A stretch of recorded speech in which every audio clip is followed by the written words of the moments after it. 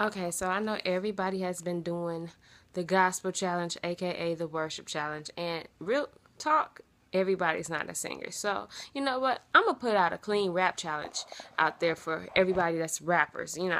And for this, I need to challenge my boy New Breed. I know y'all probably remember the song we did together, Bounce Like This, on his first album, Farewell to the Flesh. Yeah, bro, I need you to bring it. My boy Will Stump, I know you got bars, so come on with it. Come on. Kyron, aka The Messenger. Yeah, bro, I need to hear from you. I'm going to challenge my brother, Playboy the Great. My play cousin back from high school, Rencio Davis. Holla.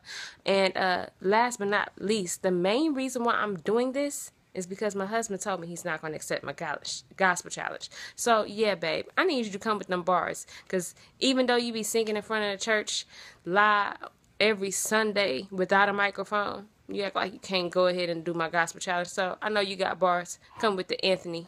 Come with them bars, all right? And so, like I said, I'm putting out a clean rap challenge. So, spit one of your favorite verses, or you could just freestyle. And here go my piece.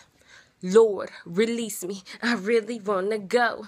Spread the gospel. I want the world to know about your power, about the Holy Spirit, King Jesus Christ. We've been redeemed. Not everybody can be free. The sinners, relentless. I'm a living witness. I'm in this to win this. It's not a competition, but I petition the opposition. The enemy won't get honorable mention. Gotta count the cost. So please, everybody just pay attention.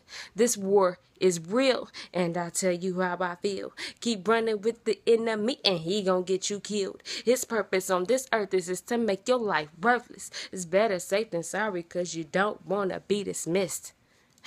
Bars from Mr. Pekuliar. Holla back at me. 1.